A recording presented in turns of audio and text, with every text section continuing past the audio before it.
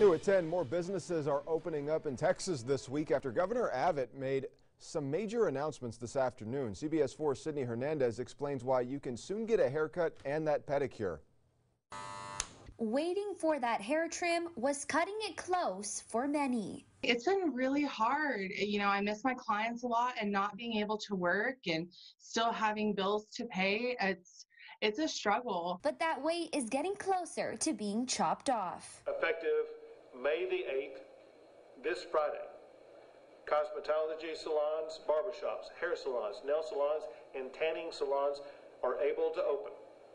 Governor Abbott has put several rules in place for cosmetology establishments. He does want everyone to stay 6 feet apart while inside of the salon.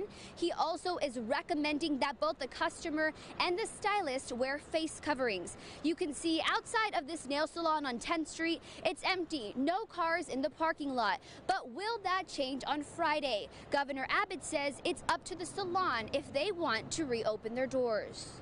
Some maybe think, well, there's no way I can be open up by then. There's too much I have to do, and that's completely understandable. Or they may think, well, I'm afraid about my health being exposed, and hence I don't want to open up. That's fine.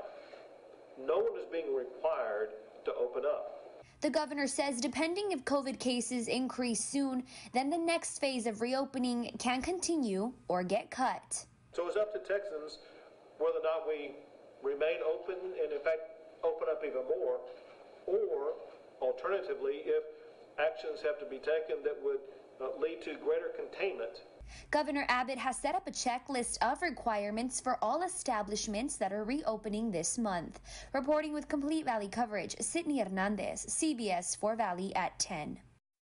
If you would like more information on operation instructions, you can visit our website at valleycentral.com for a copy of the governor's new executive order.